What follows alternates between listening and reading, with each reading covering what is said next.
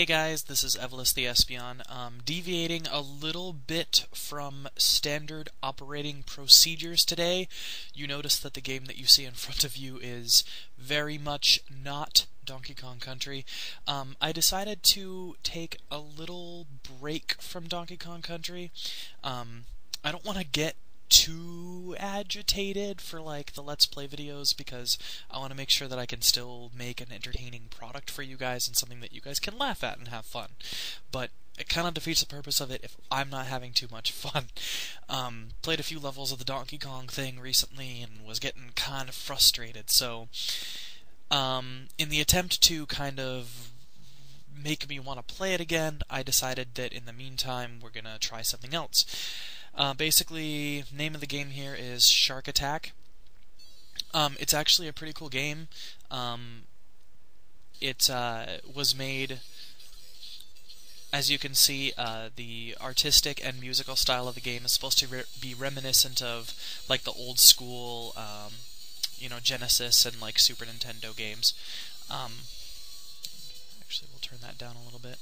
Don't want to irritate our neighbors this late, right?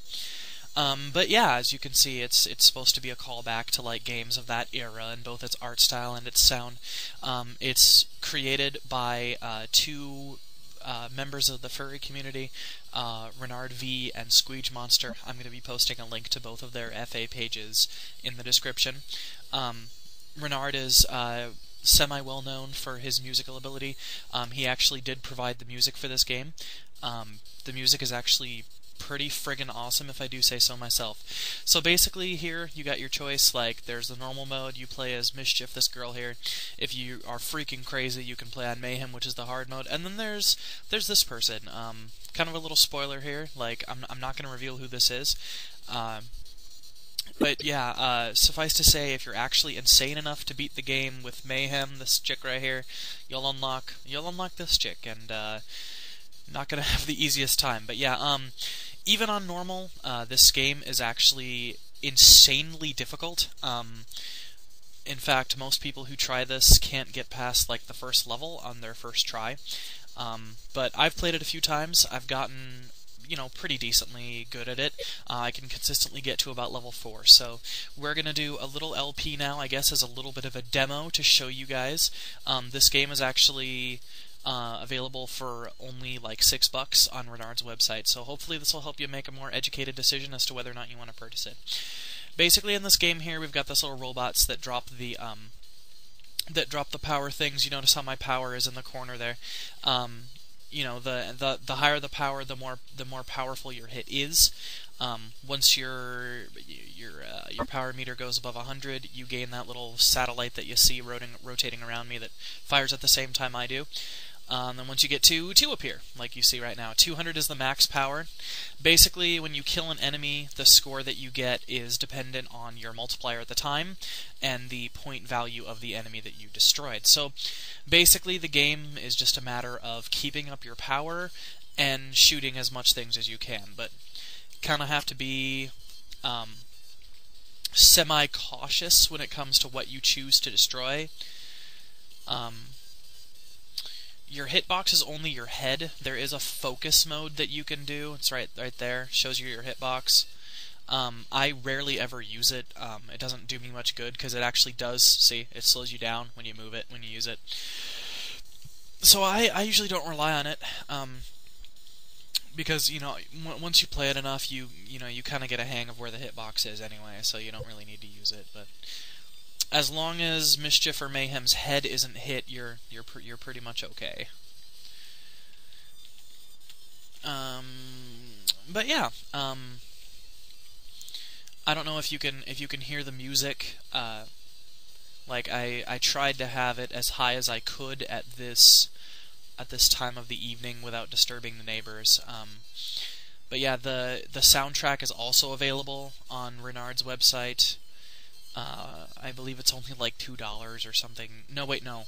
No, the game is $6, and I believe the soundtrack is $4. Don't quote me on that, but even still, like, that's like nothing. I bought this at Anthrocon,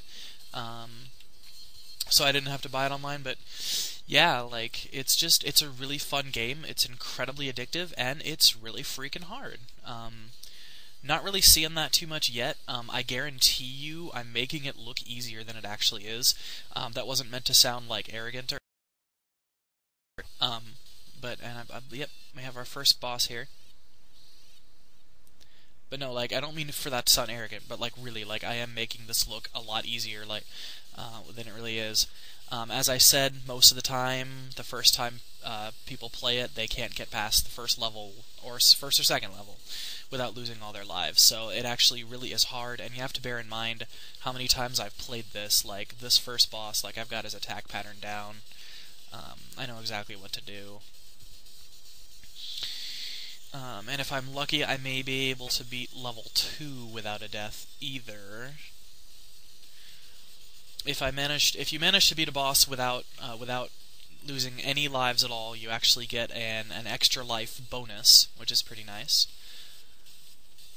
And I believe I am close to beating him. Yep. So now we're at 11 lives, which is pretty good. Oh yeah, I forgot to mention, like, your score, when you kill enemies, your score is also dependent on your lives as well. So it's a combination of your power, the score value for the monster you killed, and your lives remaining. But yeah, so as you can see, it's a pretty simplistic game. There's really not much more to it than what I've already described, so I'm going to yap a little bit less now and talk a little bit more about the game itself. Or rather, have a little bit more commentary-wise.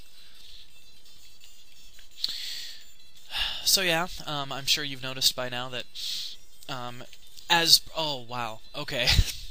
So that was our first death, and, like, honestly, I feel pretty retarded, because I should not have died there. That was pretty dumb on my part. But yeah, see, but that just goes to show you how easily one can die in this game. Your characters are one-hit point wonders. And as I'm sure you've noticed, the characters are all rather busty females. And they are anthropomorphic, which pleases our furry fandom members. And now we're back down to only a single shooter, because I let my power get down to 1. But yeah, I wish you guys could hear that music clearly, because really, this music is top freaking notch, and then we die again. Freaking A.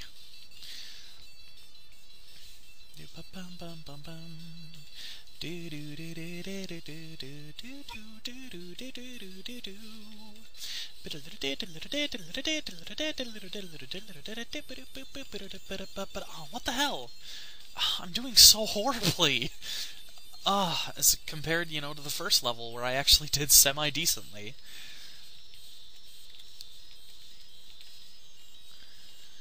Okay, so we're doing a little bit better now. We got our power up again.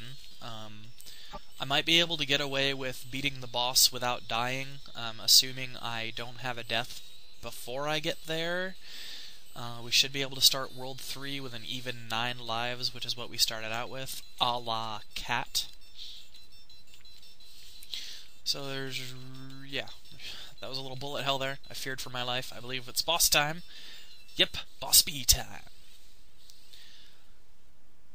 So as you can see, the art style is, like, very anime-esque, while at the same time being very callbacky to old Master System. That's what I was thinking of. Master System graphics. In fact, I believe Renard composed the music using the actual soundboard, or set of musical instruments rather, that Master System games used. So yeah, actually we're doing pretty well so far. I feel pretty confident that I will finish this without a death. Yep. Okay. So we got the perfect bonus. We lost a couple lives, but we're back up to 9, which is what we started at. So I have a pretty decent score so far. But yeah, this level is actually kind of a pain in the butt. This is where the game really starts being mean, because as you can see, enemies start coming from behind you in this level. which means and then see, like, you're watching behind you, and then these guys, like, you shoot them and they just like fly off in all kinds of crazy directions. Don't really know where they're gonna go most of the time. So yeah, we are in an underground facility, and we're getting hit. They are testing the effects of prolonged exposure to bacon. So far they have, freaking hell. So far they have found that the only real negative side effects of the prolonged exposure to bacon are deliciousness, fatigue, and the occasional bout of bacon strips.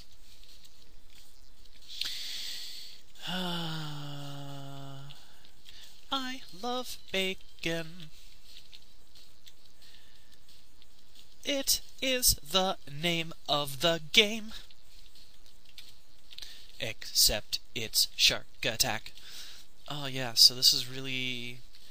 like, they move so fast that there's really no way to kill those guys before they just kind of appear. So really what I just tend to do is let them fire and then find a safe spot in the middle, but then still get fired at. See, this is what I mean. Like, this game is a lot of trial and error. In fact, with the 5 lives, I may not even be able to get to the end of the command center. I think we're actually closing in on boss 3. Yep. Alright, yeah, so this is the crawfish dude, the one that you could only hurt when his mouth is open. We're gonna attempt, so, okay, open up, open wide, so I can kill you. Oh, oh, this music is so badass. And then we're just gonna get hit because we're stupid like that.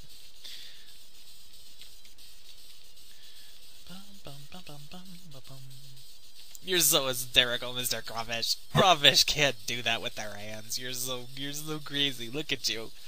Look at you. Look at that pea. I want that pea. I need the power.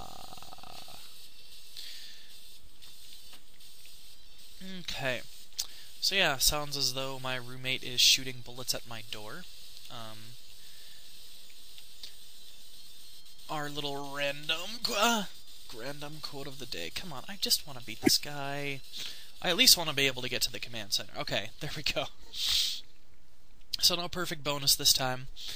But whatever, at least I get to show you level 4 of the command center. This is probably as far as I'm gonna get. This level is where it starts to get, like, wicked, hella insane hard. There's nothing that comes to attack you from behind, but as you can see, we have a nice little blackout basement effect going on here. And it really, like, this level has a knack for... killing you. This level has a knack for making the lights go out right before a mob of enemies barrels upon you, and... this level also has little dudes that aren't so little that shoot a gigantic beam that... those guys, see? Gigantic beam of light. I can't see anything. So yeah, and keep in mind, guys, this is on easy. This is easy mode, or normal, I guess. There's no real... quote-unquote easy, it's just normal and hard. And these guys, like, I usually don't even bother shooting down until they die. But yeah, I mean, it is kind of cool. This game does have a training mode, so, like, if you're having trouble, you can play on that mode. It basically... So yeah, we lost all our lives, but we got a score of 2,140,110, which is a pretty decent score for me, and I actually think it's one of the better ones I've got. So, but yeah, as you can see here, if you are having a bit of a difficult time, you can press T at the character select screen. That puts you in training mode. You can do that to learn the enemy attack patterns and stuff like that.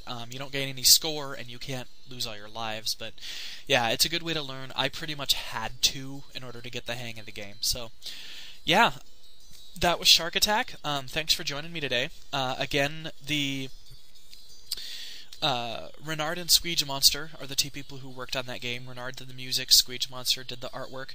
If you're interested in checking out either one of them, I'm going to post the links to their FA profiles in the comment section. And if you're at all interested, by all means, go to the website and check it out. I'm not sure what the name, I believe it's surgdesign.com, psurgdesign.com.